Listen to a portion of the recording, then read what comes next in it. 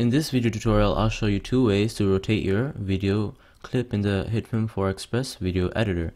So first thing you can do is once you've selected your video clip, it gives you some options over here to control this video clip. Now if you left click and hold this square icon, and then you can just drag it and rotate it around the circle, and then you can just rotate it as you want to, and that's how you rotate it manually. Make sure that you have the cursor icon selected to have these options. The other option, which is more accurate, is to go ahead and choose the controls tab over here.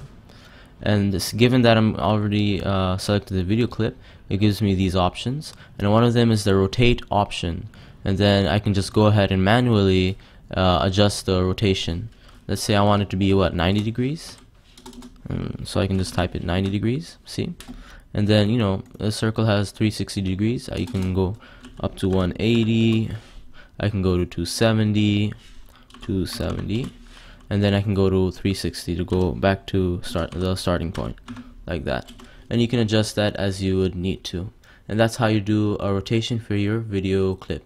Thank you for listening. If you have any questions, please feel free to ask me in the comments below. I'd appreciate if you like and share this video and subscribe to my channel.